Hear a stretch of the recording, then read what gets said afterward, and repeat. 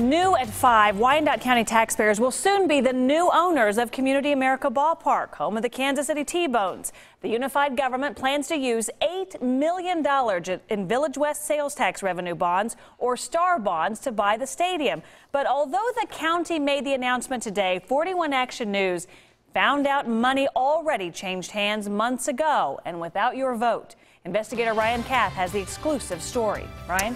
Krista, we've learned there was a secret deal cut using thousands of dollars of taxpayer money to set all of today's news in motion.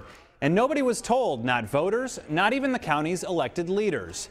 According to the UG, the T-Bones attendance numbers are very solid, but it was becoming increasingly difficult for owners to pay the mortgage on Community America Ballpark.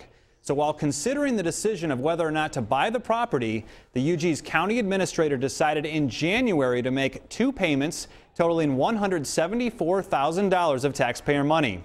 Elected commissioners didn't find out about the secret subsidy until this summer, but a spokesman said the decision was an emergency to keep the team in town. That's going to be pretty surprising for people to hear. They were about to be foreclosed on. Right. The stadium, right. The stadium would have been foreclosed on because of the difficulty in making the bank payments for the construction of the stadium. How close was the 2013 season to being canceled? I would defer, I think, to the owner of the T-Bones to really answer that. But our understanding, I think it was a real possibility. Well, after that interview, I also sat down with the T-Bones president to ask him about all that. He surprised me with a very different response, a very different story. You'll hear that reaction along with a closer look at those secret payments tonight on 41 Action News at 10. For now, I'm investigator Ryan Kath, 41 Action News.